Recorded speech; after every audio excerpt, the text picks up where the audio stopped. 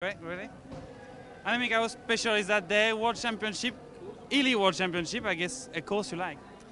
Yeah, it's a really nice opportunity.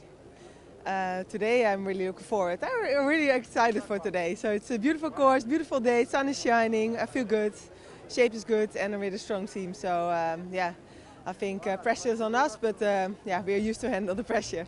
What kind of scenario do you imagine for today? I think the hard race is in our advantage. So yeah, so we'll not cruise till the finish line. Everybody will look for you.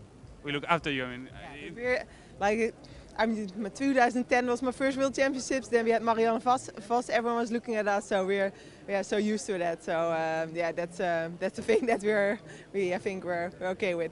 and the big question is how you will work together with yourself, with Anna van der Breggen, even maybe Lucinda Brandt, which is in great shape, I think. Yeah, so we have to take advantage of that for our strong team performance. Thank you very much. Thanks. Bedankt.